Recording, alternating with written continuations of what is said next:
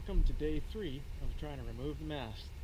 Today we made the decision to cut the pin with a sawzall.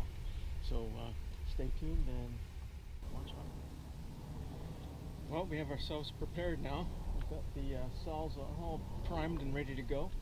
I've hooked up the mast crane again to take a little bit of weight off the mast. I had visions of cutting through the pin and then watching it flip down onto the ground, which I didn't want. So I'm not sure where the center of balance is, so I've created sort of a sling above the spreaders and below the spreaders to hold it. Hopefully it won't get out of control.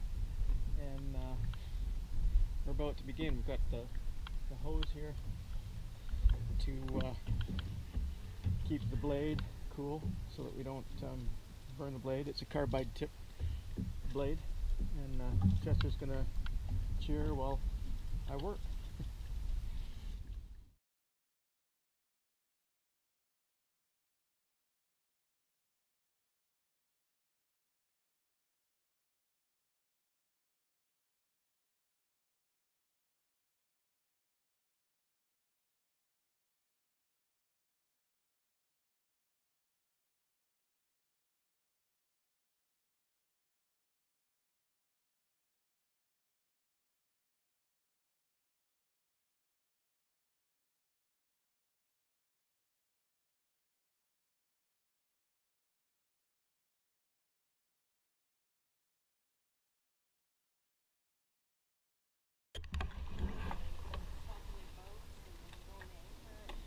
Well, it took about 2 hours, but we got it done.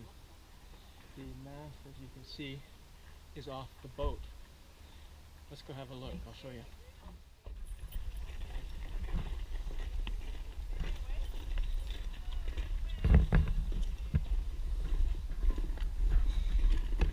So Chester, the hero, came along with his sawzall and 5 brand new blades.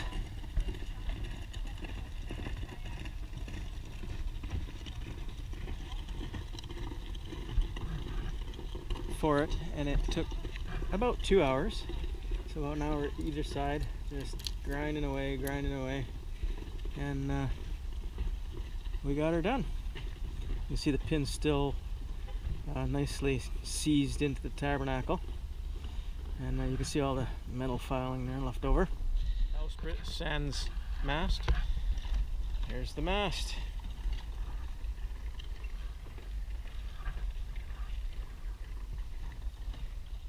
Now we did have a wee bit of a mishap, didn't we?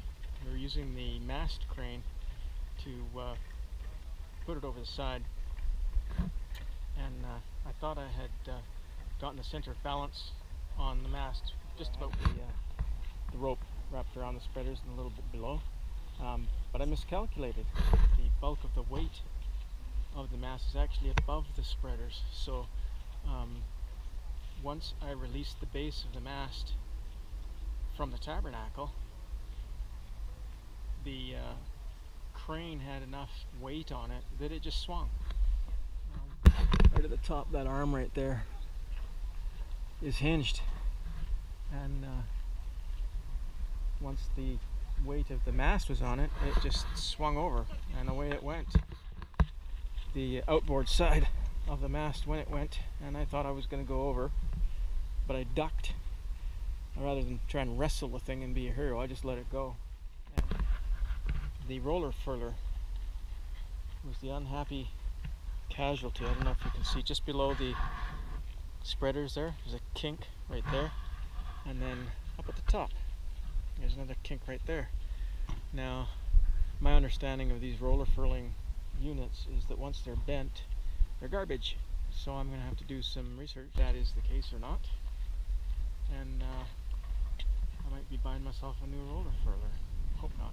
But anyways, we press on and we learn as we go. Like I said in one of my previous videos, I don't really know what I'm doing, making it up as I go along, and having some successes, having some setbacks, but it's all good fun. And now with the mast off, I'm free to take the chain plates and the bowsprit off. That's going to be my next major removal job is the bowsprit, because it's rotten and needs to be replaced, and then the chain plates. These guys, they need to come off. That's going to be a challenge because the carriage bolts go through the hull, and the nuts are behind, I don't know what to call it, siding. So I'm going to have to figure out, one, where they are, and two, how to get the siding off to access them. Do the boomkin, but I think while I'm here and I've got all the hardware off, it just makes good sense to at least remove it, fill the holes in it. These guys here, some old hardware on both sides, and refinish it, check it for any rot. I don't think there is rot in that, because it's either teak or mahogany. I'm not sure. It's not fir, but we'll see. Get the hardware off one day at a time. So for now, it's getting to be about 6 o'clock in the evening. I got here after work at 4, so it's either 6 or just after, and heaving 350 pounds worth of mast around, and then the steps there. Yeah, I'm tired. I'm ready to go home and have something to eat and see the Dread Pirate Admiral. So you guys have a good night. Fair winds, following seas. God bless.